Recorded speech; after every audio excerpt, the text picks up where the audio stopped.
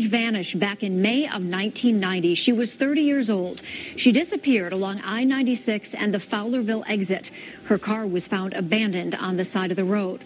The pictures that you're going to see are of 6 men. Investigators came up with the sketches based on various tips they received over the last year and a half. Investigators are trying now to put names with these faces. They have received tips on where Paige's body may be. Police plan on searching 3 Livingston County locations in the spring using new technology.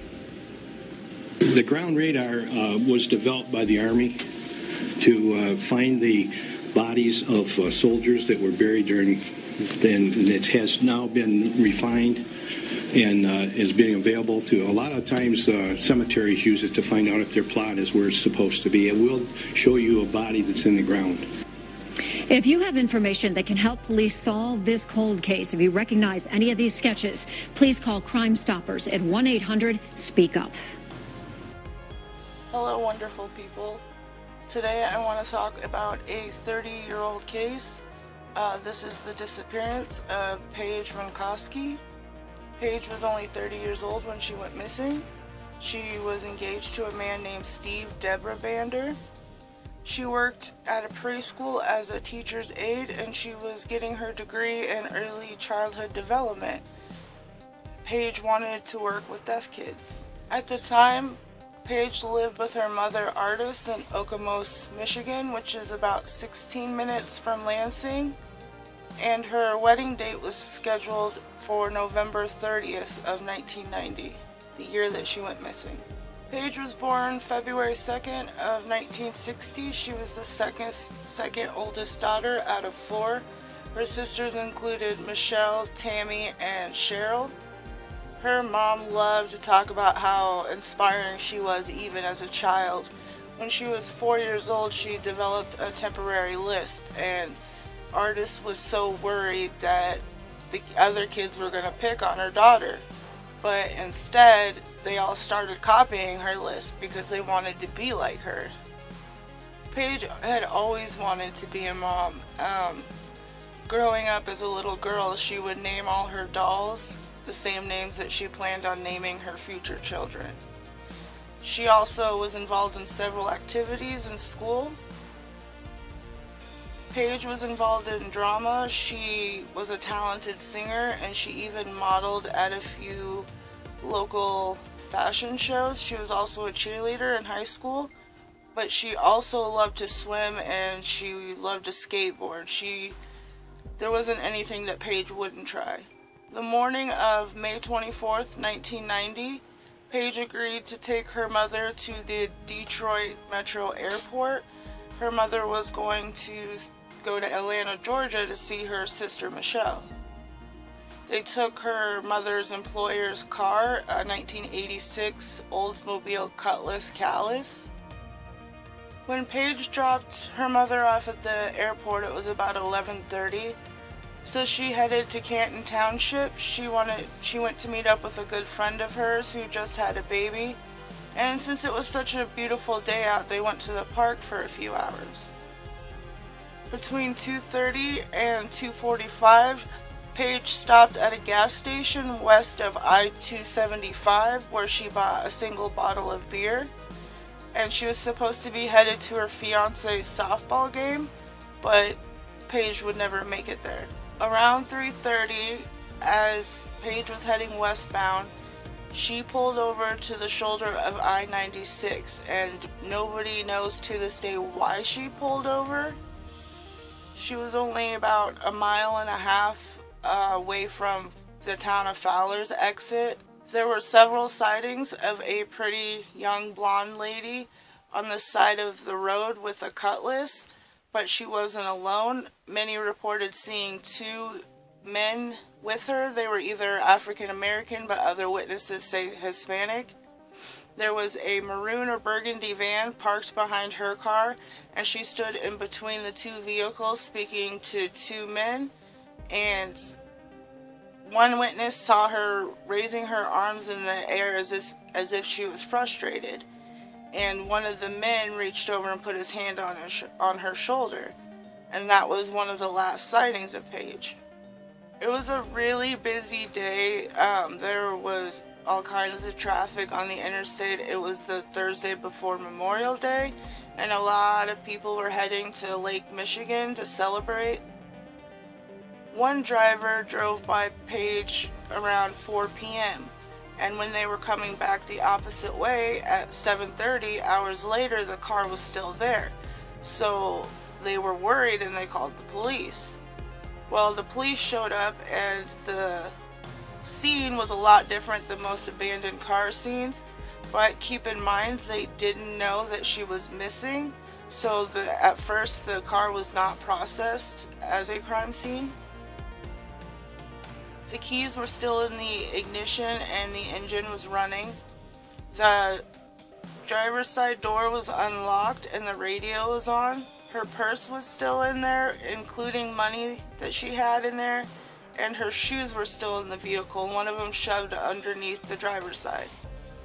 There was an open bottle of beer next to the driver's seat, which I'm assuming is the beer that she had bought, and there was hardly any damage on the vehicle. There was a little bit of damage on the front end, but not enough for her to need to pull over or to have problems driving her vehicle.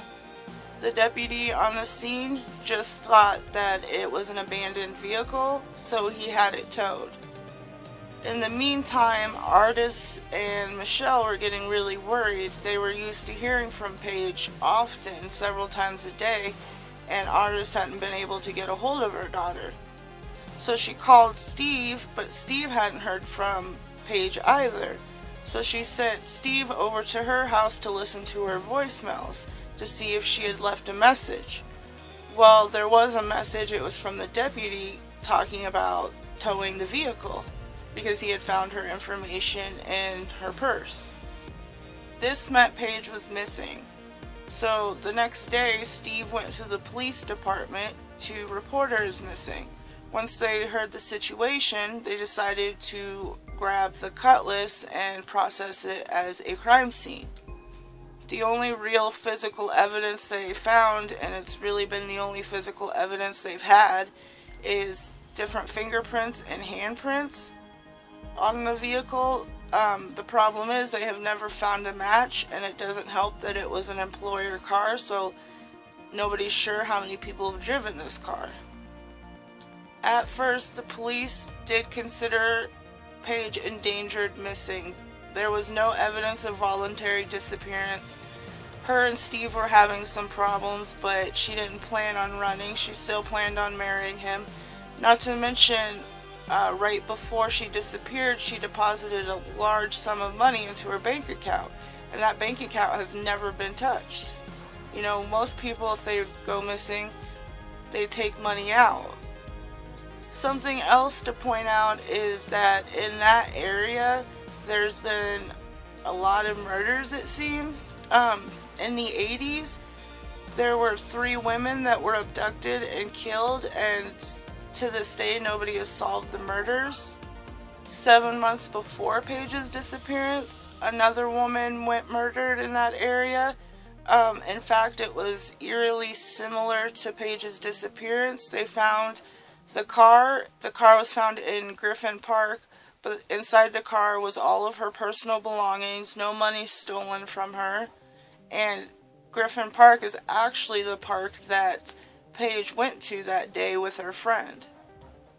There's a theory that all these murders are connected to Paige's disappearance, or at least the murder 7 months earlier.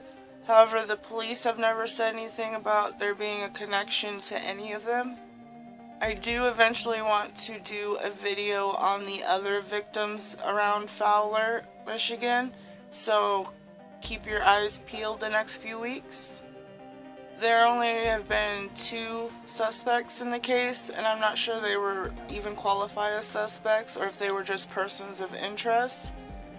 But the first one, when they found him, he was in prison in Michigan. He had gotten in trouble for carjacking, and it was a female victim, and it was in the same area as where Paige disappeared. However, they gave him a polygraph test, and he did pass it, so they dropped it.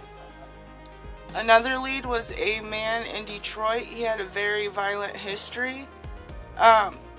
He had been arrested. I believe he was arrested for it, but he pulled alongside a woman driving around the same area that Paige went missing and flashed a badge trying to impersonate a police officer to get her to pull over. The theory was that he impersonated a police officer to get Paige to pull over, or possibly somebody else. I'm not sure what happened with this lead or this man, but I haven't seen anything else about him. Eventually, the case went from an endangered missing case to homicide. In 1999, the police received a hand-delivered anonymous tip. It was in the form of a letter and a map.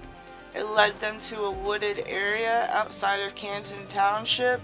However, nothing was found. I did read, some people believe that they didn't read the map quite right, but who's to know?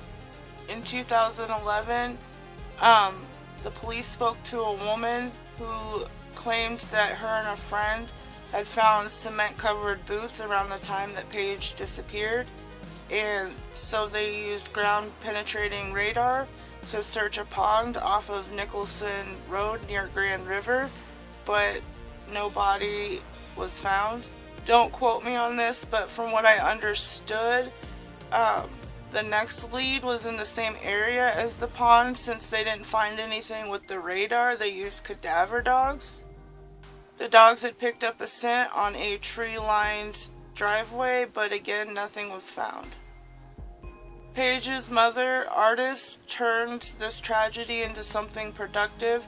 She never gave up hope on Paige coming home, but she was realistic. She knew that if Paige did come home, she might not be alive. Artist became a big advocate for the missing.